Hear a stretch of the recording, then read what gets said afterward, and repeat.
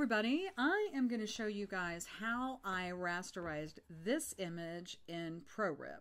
The only thing I did in Photoshop is I just distressed this sidewalk a little bit. So let me show you how I did it.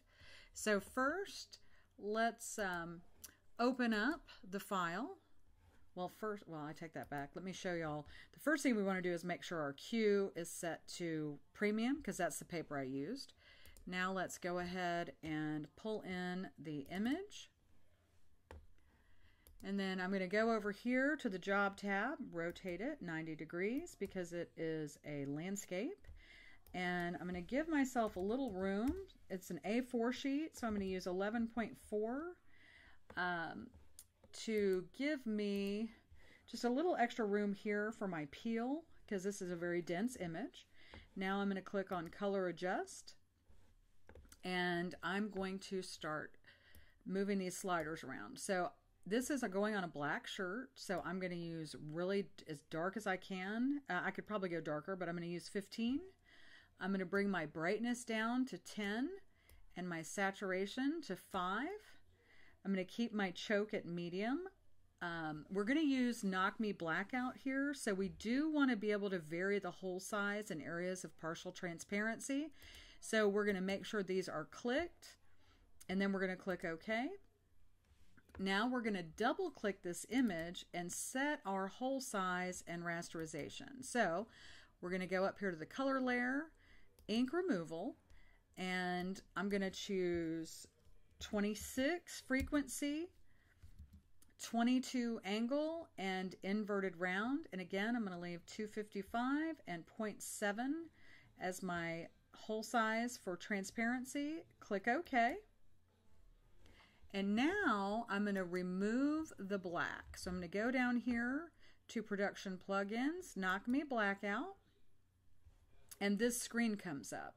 And so the two things I'm going to work with, the ones that I usually use, are underbase and opaque. So if you look here, you can see it's already knocked the black out for us.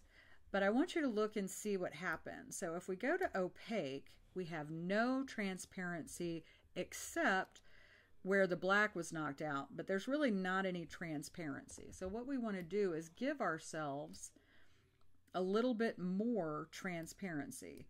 So we have nice, holes for rasterization. But this is going on premium paper, so I'm not going to get too crazy with it. So I think I'm probably going to go to maybe 162, and I'm going to drop my underbase down to about 63. And so now we've got some transparency, which will allow ProRip to change our hole size based on the amount of transparency. So let's show the shirt color.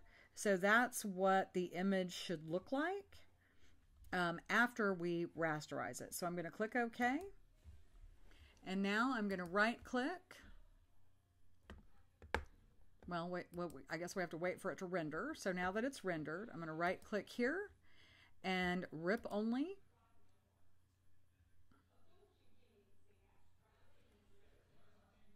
And then right click again, view raw data.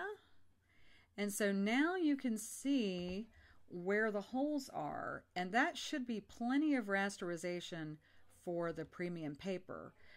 So I'm going to go with this, and I'm just going to close this out and hit print. Hope you guys enjoyed this video. Have a great day.